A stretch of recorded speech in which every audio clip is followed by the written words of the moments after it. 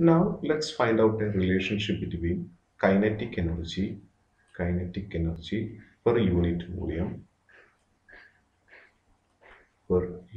volume, let's represent that as E dash, and pressure P.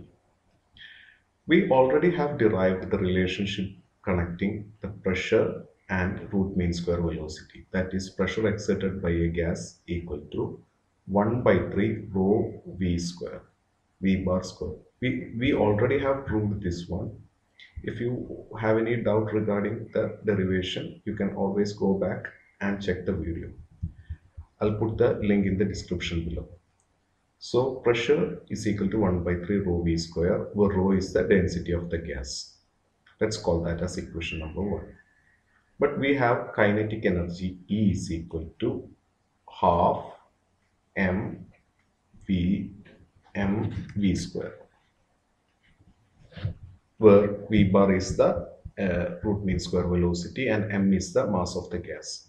Then E dash, that is the energy, kinetic energy per unit volume, will be energy by volume. This is equal to 1 by 2. You can substitute, you can place V here, m by V square. Okay, this mass per unit volume will be density, half rho V bar square. Therefore, kinetic energy per unit volume will be half rho V square.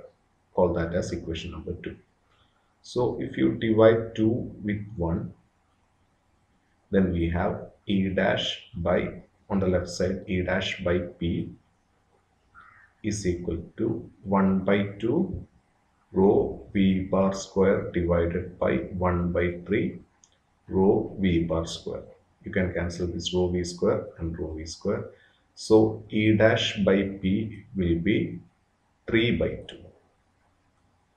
or E dash is equal to 3 by 2 P, which means the average kinetic energy per unit volume will be 3 by 2 times the pressure exerted by the gas.